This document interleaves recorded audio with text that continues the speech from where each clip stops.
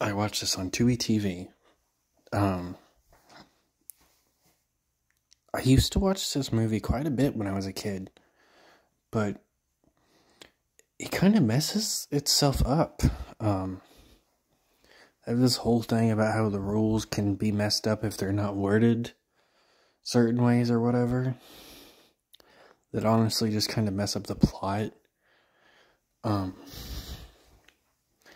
like she wishes that people would treat her like an adult, so she becomes an adult, and then she wishes her parents would actually understand her, but they don't really listen to her, and they just go in their trailer.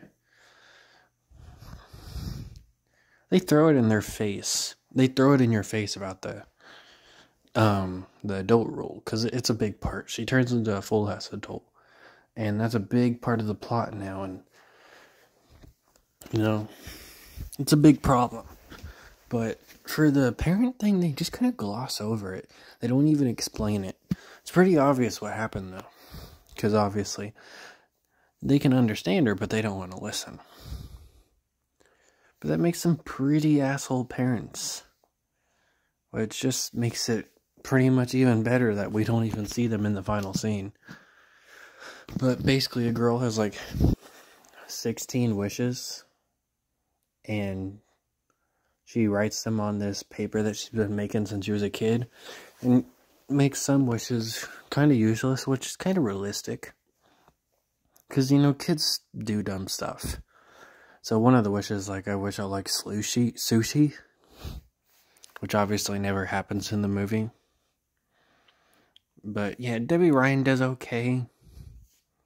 It's, you know, just a cliche kids movie. It's entertaining. It's not bad. But it was a childhood movie, so I wanted to watch it. And find out that the person that hates her is because she stole her best friend when she was little or something.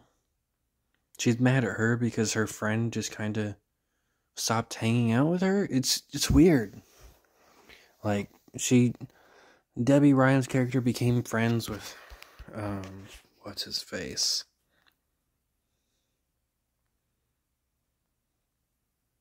Yeah, and they don't even say Mike's name till near the end. Is crazy.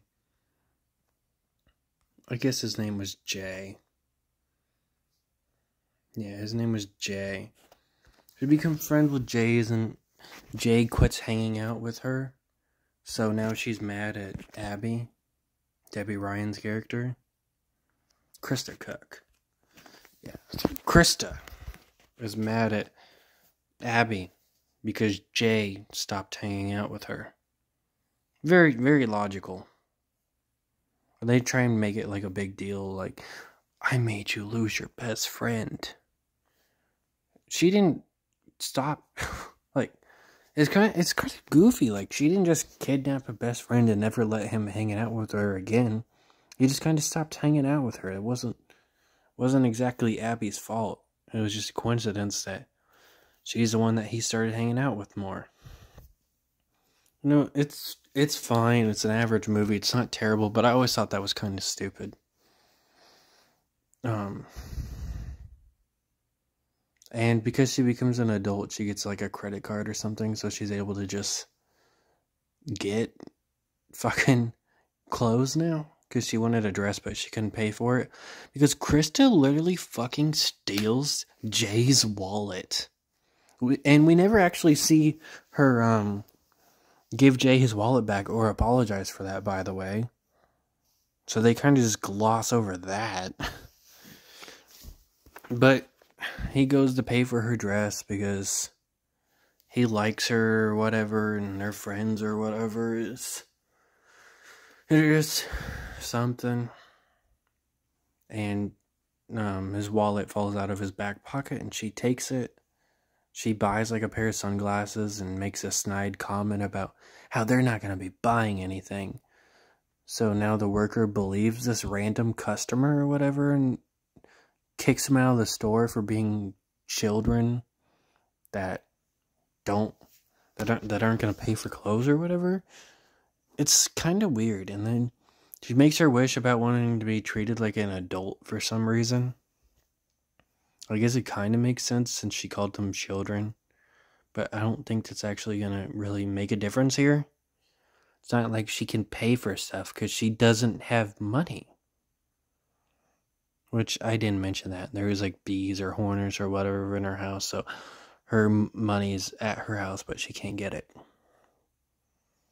But anyways, she wants to be treated like an adult or whatever now. So now she immediately has a credit card because all adults have credit cards. It's kind of funny to think about. You just turn 18 and now you have a credit card. It's funny to think about. Though she does turn 22, to be fair. But still. Kind of weird. Yeah, that's honestly really about it. There just isn't much to talk about since it's a kid's movie. It's not too plot driven. There isn't too many things to critique. It's just a fun kids movie that has mistakes and doesn't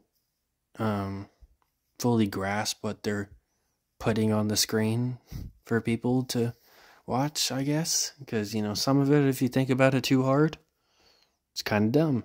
But it's enjoyable, so there's that.